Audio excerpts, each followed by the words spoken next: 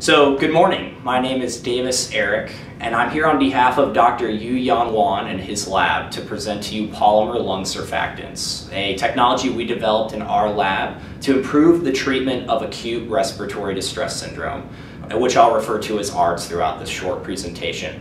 If you were to ask a patient suffering from this condition, they would tell you that ARDS is like drowning from within. And essentially, this condition is one where the natural surfactant in the deepest, most parts of the lungs has become deactivated. And as a result, the alveoli, which are responsible for oxygenating the blood, collapse. And as a result, oxygenation of the body is impaired, resulting in organ failure for these patients. Now, unfortunately, mortality for this condition remains at about 40%. And this year, nearly 250,000 Americans will be diagnosed with ARDS. Unfortunately, there are very few treatment options to this date, and most of them are invasive, leaving most survivors with long-term complications as a result. The way we intend to help these patients is by introducing a nanopolymer surfactant non-invasively into the alveoli of the lungs. This will essentially mimic the behavior of natural surfactant while not being deactivated by ARDS.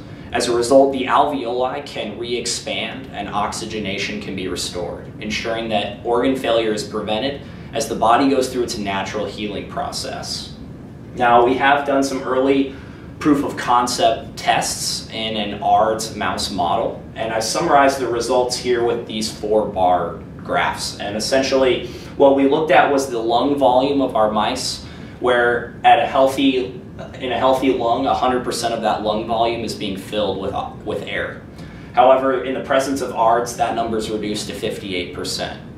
By comparing our surfactant therapeutic to a commercial surfactant on the market, we found that we could actually recover lung volume to 84%, while the commercial surfactant only achieved 67%.